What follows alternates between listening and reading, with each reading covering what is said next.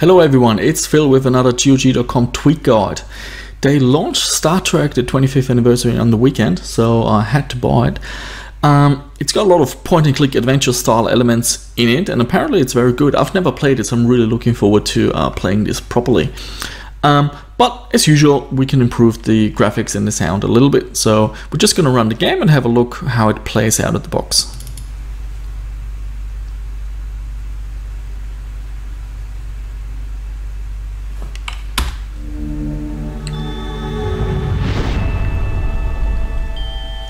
So we can see that the screen is a little bit small, just as normal.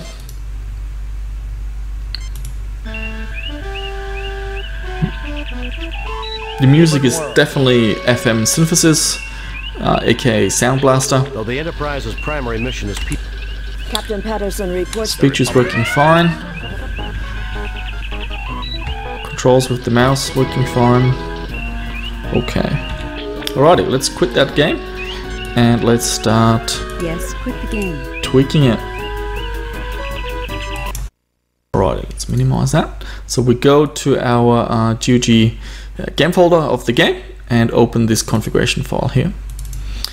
And let's start tweaking. Full screen resolution, set that to your native resolution of your monitor.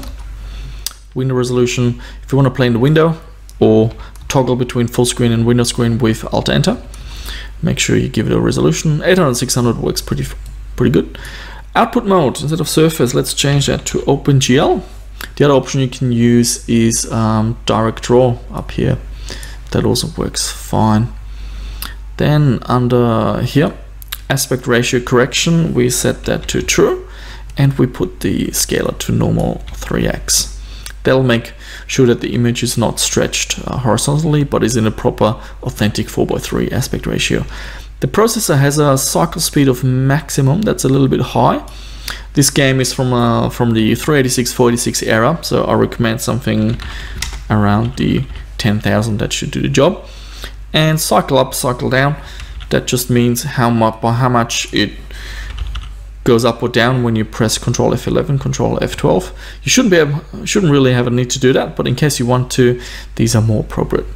Then we're gonna change the sample rate for the mixer to 48,000 and also for the Sound Blaster to 48,000.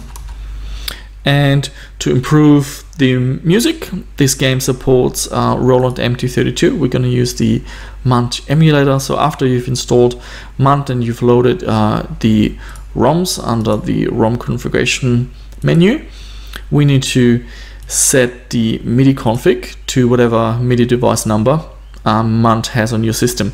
And to do that, you go into your DOSBox folder, run DOSBox.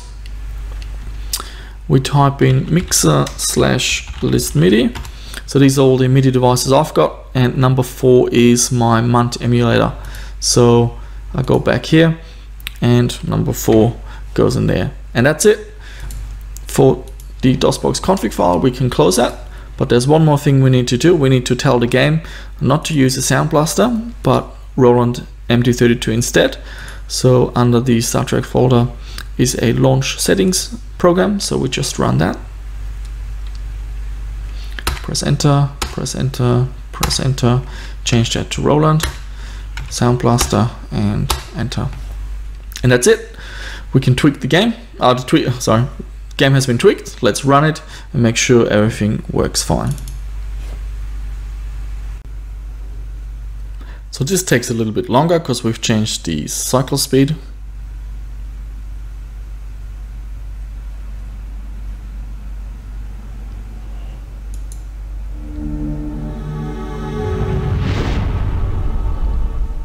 Now at this part you also have to wait a little bit longer. This is because the game sends information to the Roland MT32, basically programming it, and that just takes a little bit while. Some games do this faster than others. This is one of the slower games.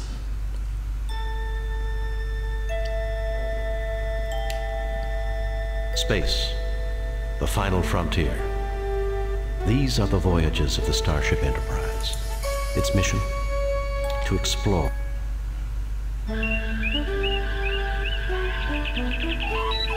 Demon World. Though the Enterprise's primary mission is peaceful exploration, the galaxy holds many surprises. To be prepared, we are conducting a mock battle with the USS Republic. Captain Patterson reports the Republic is in position and So that's ready all to working begin. fine. We've got a nice big picture. We've got Roland empty, 32 music. Everything is good to go. So we're Yes, gonna quit that. game. And that's it for this video. Thanks for watching. As always, hit the like button, subscribe to my channel. Any comments, leave them down below. Any feedback, feedback, comments, just leave them down below. Thank you.